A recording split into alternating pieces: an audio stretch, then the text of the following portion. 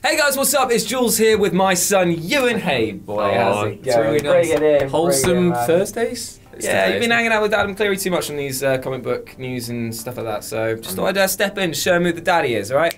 Anyway, if we're together it can mean only one thing. It's time for some news, so let's hit that jingle. Looks like there's news a-brewing. Guess it's time for Jules and Ewan. Yes, mate! And we're back in the room, and today we're talking about Batman. Well, technically Batman, because we're actually talking about Bat-Daz, Bat-Cad, because actually he's British, and he's his butler. We're talking about Alfred.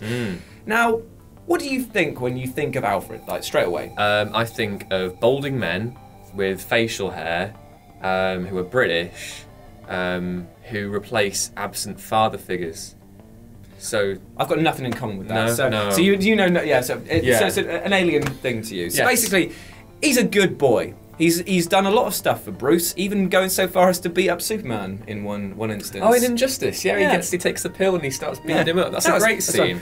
Therefore, maybe it's time that he got his own thing. Yeah. Maybe he's got his time, he got his own spin-off. I'm just going to say now, I think Alfred is fantastic. I think out of all the supporting characters that Batman has, he's probably the most overlooked and a slightly underappreciated character.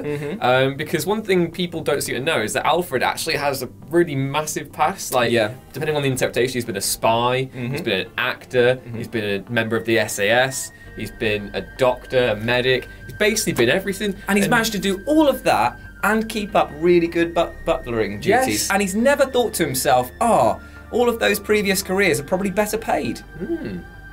It's almost like it's a fantasy thing, but anyway, we're getting on. He's getting his own spin-off thing. Yes, it's being led by one of the people from Gotham, just one, so don't worry, even though Sean Pertwee's Alfred is really, really good in that show. But anyway, yes, it's a Gotham prequel. It's being aired on a channel called Epix, with an X. I've never heard of that channel Neither before. have I, but you know, that's really cool because it's going to focus about Alfred in the swinging 60s after he has left the SAS. I wonder if it's really going to take place maybe around the Suez Crisis or after the Malaya emergency, all kind of history things. But yeah, he would allow him to do secret espionage stuff. So it revolves around him meeting Thomas Wayne in London, and then they're going to do espionage things. And to me, everyone's there looking at, what's he doing? Why is Alfred doing that? What's he going to do? Learn to make tea? Is that what the Alfred prequel is going to be all about? No, he's going to be about him doing really cool and bonding with him, Thomas Wayne. And that's the other thing as well. And we'll get to see more of Bruce Wayne's dad, which is something that they rarely touch on in the comics. Hi, son.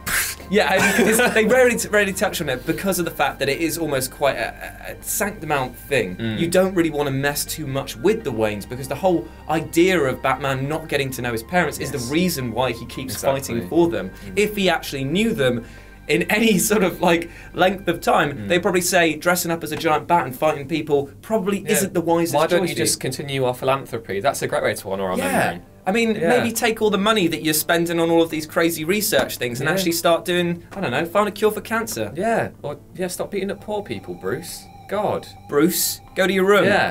Go to your room. Am I doing that right? That was quite authoritative. Well, when you have a kid of your own, then you'll understand. It just sort of snaps into place after that. I mean, you just got a beer in one hand, a pointing finger in the other. That's all you need. Anyway, so Alfred is getting his own thing, which, like we were just talking about before, like some people are a bit annoyed about it, but I think that it is a perfect thing for him. It gives a bit more of a backstory. It allows people to sort of revel in the past. People always want more sort of Batman stuff, and why not? He's done so much for Batman. It's time that he got his own spotlight. I was going to say spotlight and light in the sky. His own spot of tea light. It's going to be if it was one of those searchlight things. It'd be a tea. Cup of tea. Yes.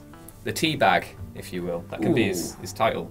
No? That would not be a good superhero name. Okay. Well, anyway, this whole Alfred news got me thinking, Jules. Got me thinking about how, free will and all that. We were thinking about DC's TV shows coming up at the end of the year.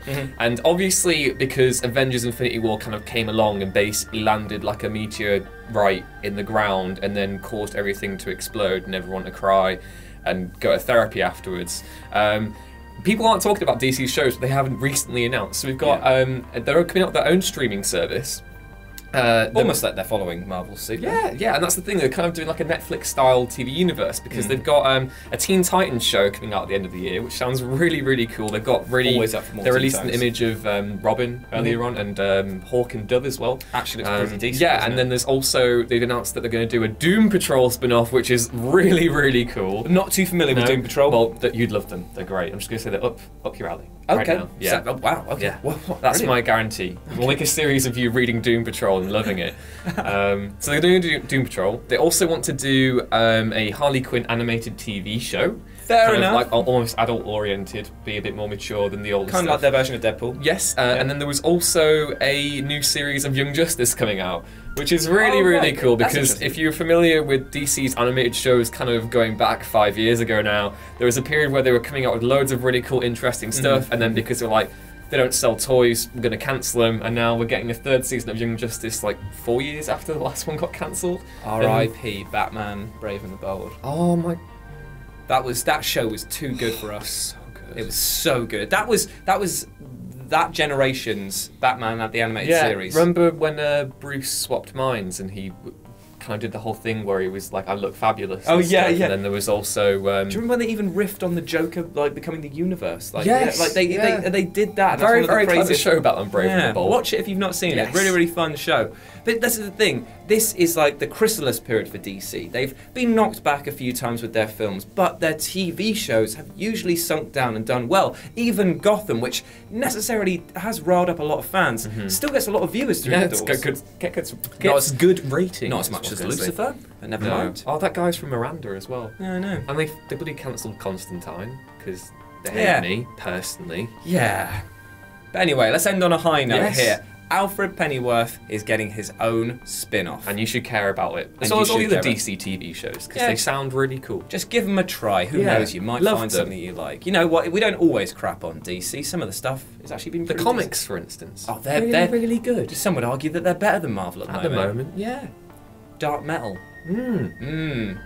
There we go.